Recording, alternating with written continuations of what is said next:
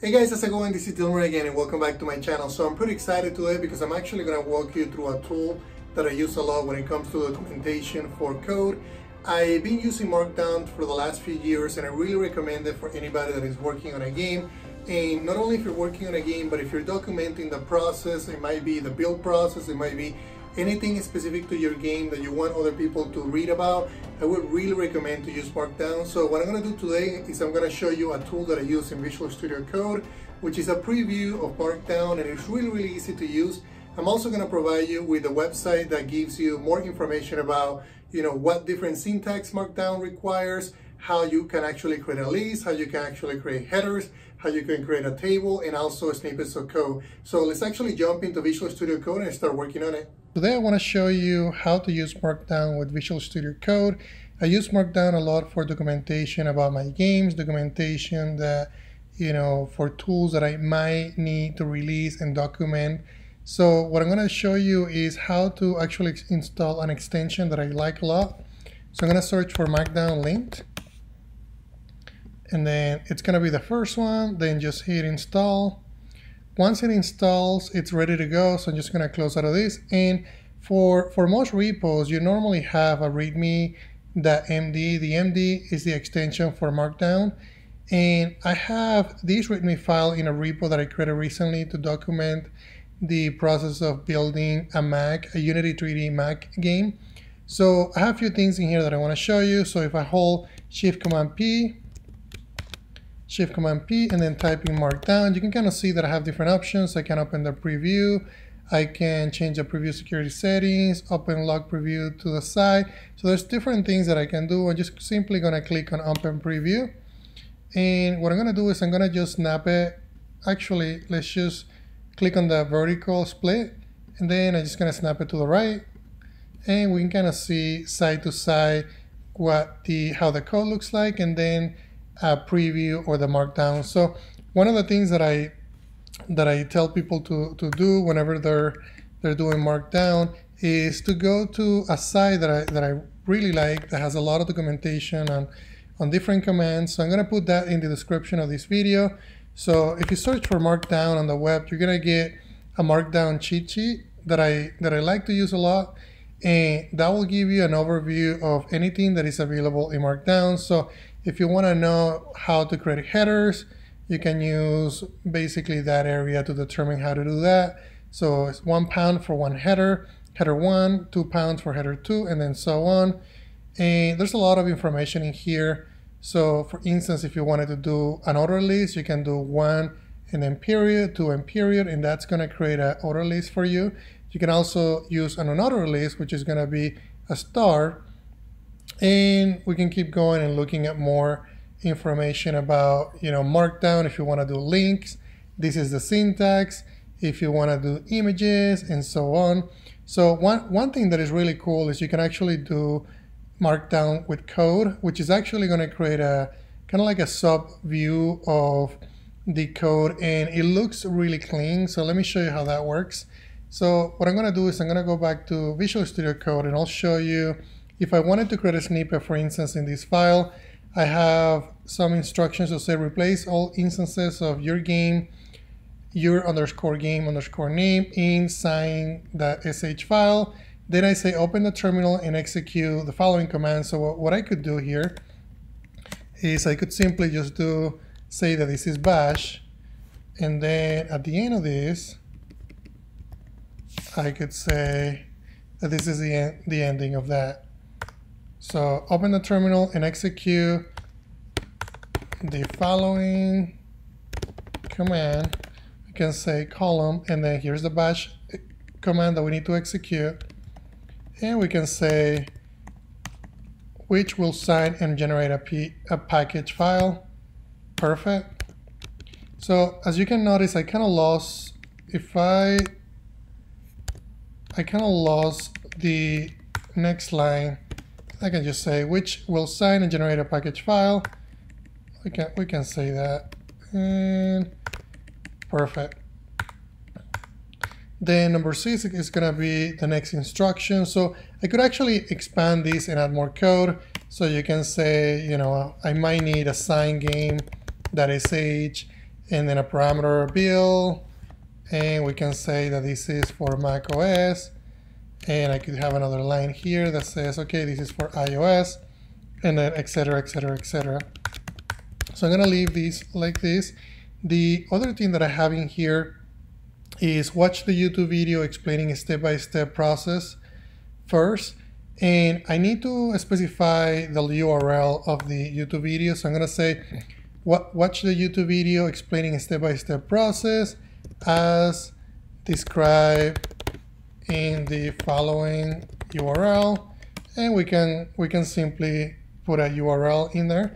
So I could say YouTube video, and then we can have square brackets, and I can get the link to the video.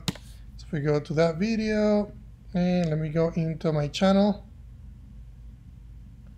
and if I go into that video here, hey guys, and I don't want to play it, okay, let's go back in here, and you can see that I actually have this on the run order. So square brackets is for the title, and then parentheses is going to be for the link to the video.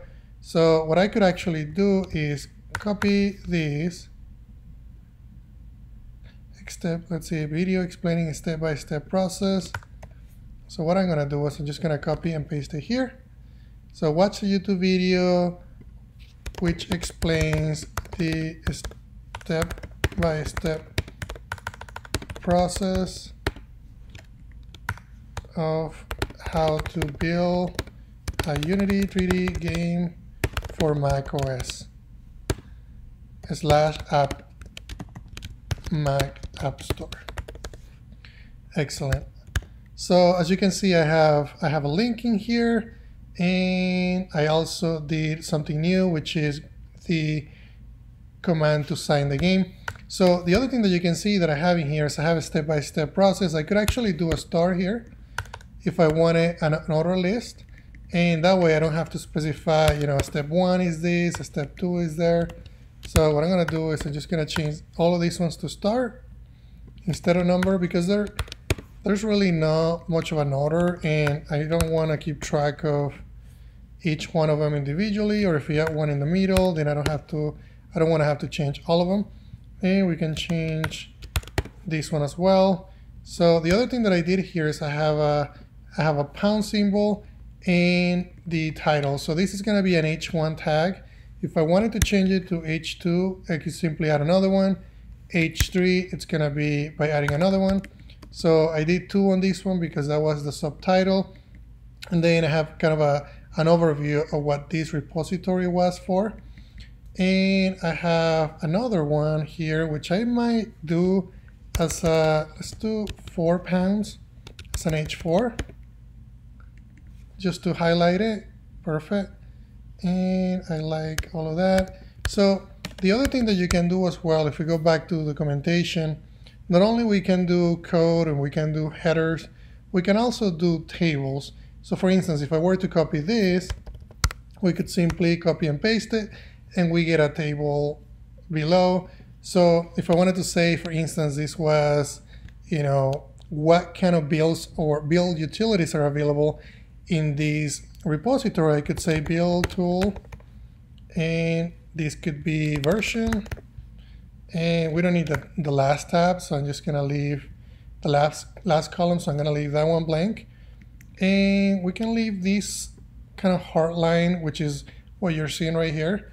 So I'm gonna say build tool for Mac and Mac App Store, and then the version, we can say that this is version 1.0.0. I don't need that last one. I also don't need that one, and you can have as much space as you want in here. This doesn't really matter. The pipes just designate the ending of the column. So maybe I'll just align it just for so that it looks good. Perfect. And if I wanted to add another row, I could simply just copy this row. Let's say that this is for iOS tool. I can say that instead of saying Mac App Store, we can say Mac tool, and this might be version 2, and then so on. So we can simply copy paste, copy paste, copy paste if we keep adding different versions. So that's really how you do tables in Markdown. So other things that you can do, we can look in here, is you can also do inline HTML. So you're not constrained to using Markdown. You can also use HTML, inline HTML in your Markdown, which I don't really enjoy using, but you're welcome to use it if you like. So you can also do horizontal rules. So if we wanted to add a horizontal rule on the very top, we could do that one, which adds 2, or we can do 3 asterisks, which also adds those. And if we do kind of like that, perfect. So if you want to do 3 underscores, you can also do that as well. So we can say, 3 underscores, and that it's also going to add the horizontal rules. You can also do line breaks as described in this section. We could add links to YouTube videos just like we did before. So it's pretty straightforward on how to use Markdown. You can also do, so if I wanted to highlight, let's say I wanted to highlight Unity3d here, you can also do double stars at the beginning, and at the end you can see that Unity3d is now bolded, and that works really well. Then let me see if I miss anything else. I think that's basically the high level overview of Markdown. So what I'm gonna do is I'm gonna be pushing this example to the repository that I did for the Mac tools, and you're welcome to look at it. I'm going to delete the table because it's really not needed for this, because this is actually gonna go live, and people that are looking at the other video are gonna rely on this information. But just keep in mind that this is available there. You can look at it as an example. I'm gonna put it in the description of this video for you to, to reference. And the other thing that I'm also gonna do is I'm gonna add the link to this cheat sheet, which I really like, and you're welcome to, to go over it. And if you have any questions about anything that I mentioned, let me know through the comments, and don't forget to subscribe and share this video. Thank you guys.